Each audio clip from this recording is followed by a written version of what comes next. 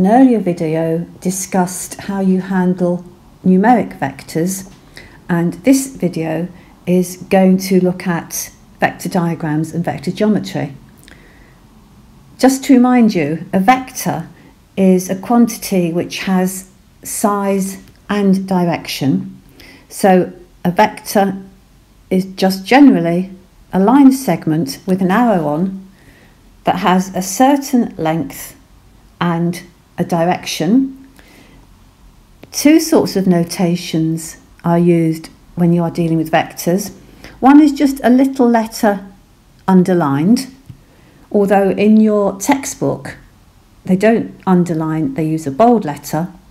Or alternatively, you can use the capital letters at the beginning and the end of the vector, and you describe it as the vector AB, but you put a line over the top of the AB to show which direction you are going in, because the direction matters.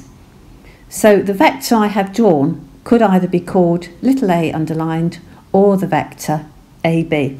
Vectors are defined as being equal if they are parallel to each other and they both point in the same direction.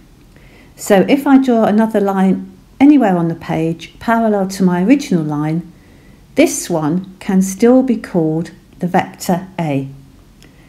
It has to be in the same direction and it has to be parallel. They are the two conditions for vectors to be equal. If you have a parallel line which is the same length but going in the opposite direction, then that's the vector minus A.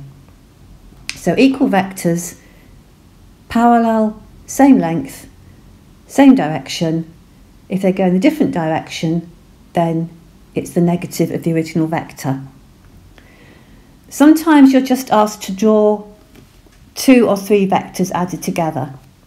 So quite randomly, you could have a vector called P and another vector which looks like that called Q, and they might ask you to draw the vector P plus Q. Now all you do for that, simply draw the vector P, so make sure it's parallel to and the same length as the first one, and then where you stop with that vector, you start with the vector Q. So my vector Q just comes down like that, and the vector P plus Q is the beginning of P to the end of Q. And conventionally you do it with a double arrow to show that that's your result, but don't worry too much about that. So to add 2 vectors together, you start the second vector where the first vector stops.